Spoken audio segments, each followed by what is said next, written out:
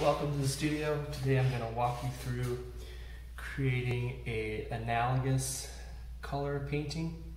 You're going to be painting a meal. It needs to have at least 3 food items, and you're going to do it on roughly a 9 by 12 inch paper. You can include utensils or anything else like that if you want, but you're supposed to take a picture of some meal that you eat, draw it in, kind of sketch it in, figure out where you want your colors to go, and you're going to paint it with an analogous color scheme. So when you're creating the analogous color scheme, remember those are colors that are next to each other on the color wheel, adjacent. So if you think about the color wheel, you've got a primary next to a secondary color. Those are the 2 kind of main colors you're going to pick, and then the colors that you make when you add those 2 colors together, that is the 3rd color. It's called the tertiary color. So blue and green are next to each other on the color wheel, primary color, secondary color, and in between blue and green, when you add green to blue, you're going to create a tone that's a little bit more greenish, a greenish blue, and that would be called blue-green. So those are your 3 main colors that you're going to use in your image.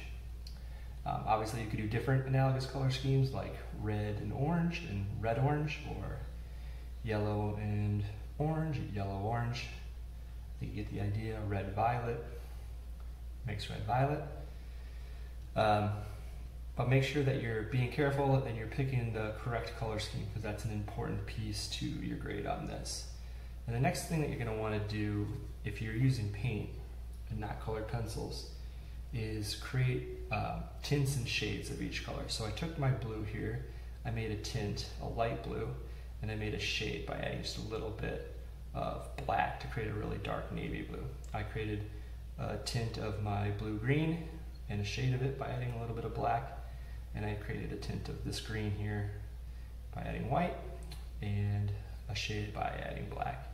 Now I've got a nice amount of color to use, different range of values that I can use to kind of paint my piece in, and go ahead and start painting in your image. Once you've got this, I've got some eggs, some Canadian bacon, and some hash browns, so we're making blue-green eggs and ham. I know that's terrible, but we're going with it. So here, gonna bring in a nice highlight, kind of right for that yolk area. I'm gonna start with just kind of my lightest light there. That's gonna be that tone right there. And I'll kind of work my way around. I'm gonna do the eggs, the yolks with the tealish color. Fill that in. And I really recommend just kind of picking off one value at a time, kind of working your way around your piece. Having a system and kind of working your way through it by value. So if I do that piece there, I can use a little bit of this green here to pick off some different kind of values on the edge.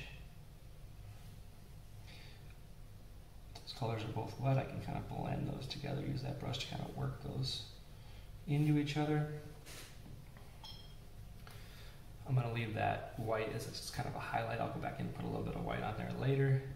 And then maybe I want to use, like, for the white of the egg, maybe I want to go in with this kind of the sky blue color. Bring that in, just start filling in some of those pieces.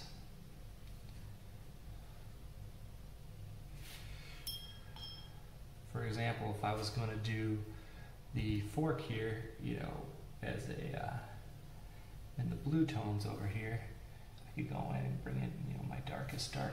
That would be that shade. So I've got 3 true hues, a primary, a secondary, and a tertiary, and then I've got 3 tints, and then 3 shades to go through. And that's how you do it. Thanks for listening.